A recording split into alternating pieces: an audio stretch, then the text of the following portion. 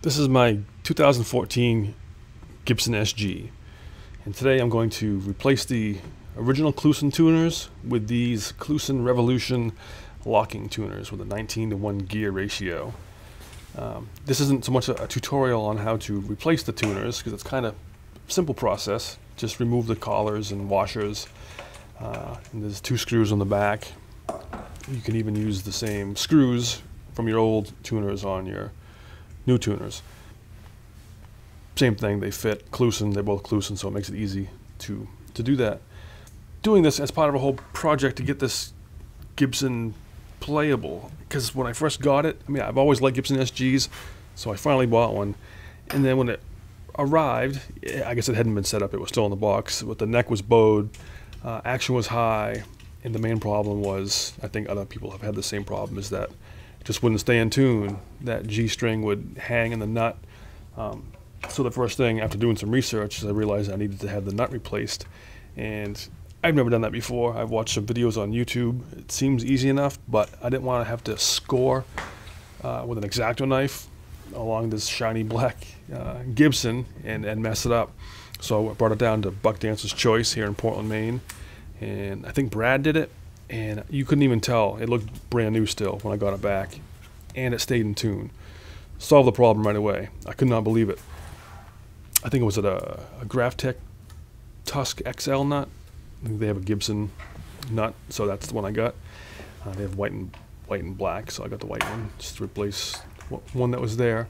And then in the meantime, I had to order these tuners. So this is kind of like the last part of my job to kind of keep this thing all in tune. So I'm top wrapping the tailpiece today, as well as replacing the Kluson tuners. The tailpiece itself, if you see in the video, it's kind of high, and it could have even been higher to keep those strings off the back of the bridge. That's I guess like best practice, to have your strings so they don't touch the bridge. And slamming the tailpiece helps sustain, I guess.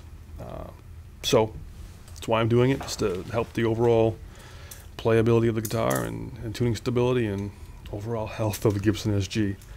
So, and then since then, it's been a few days since I've done this, just kind of putting the video together now, is that the guitar stays in tune.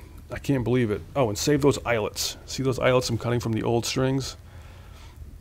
When you top wrap, you want to stick your string through that little eyelet before you put the string through the tailpiece. That keeps it from the rough end of the string coming back out of the tailpiece and kind of cutting your hand. So that actually helps. I saw that on a couple of different videos. So that really has worked out well. And I couldn't be happier. I mean, this is kind of the guitar setup I wanted. It was a big change from when I first got it. And I had bought other guitars since then, so this had kind of stayed in its case. But it was always in the back of my head to fix up this Gibson.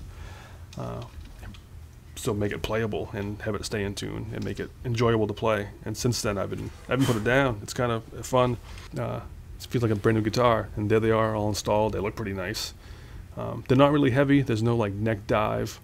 And then slamming the tailpiece down, it's mine just finger tighten, easy enough to bring it all the way down. Some people say keep it a 100th of an inch off the body, but I just put it down as low as it went. It's fine. And there we go. Let's put the string in from the opposite side of the tailpiece. Don't forget to thread your string through the eyelet. And, the locking tuners are easy enough to restring. I don't need to show you that part. I'm sure you all know how to restring a guitar. I think it looks kind of cool too. Not only is it beneficial, it kind of looks cool. So super happy. The guitar stays in tune. Some new tuners and brand new SG.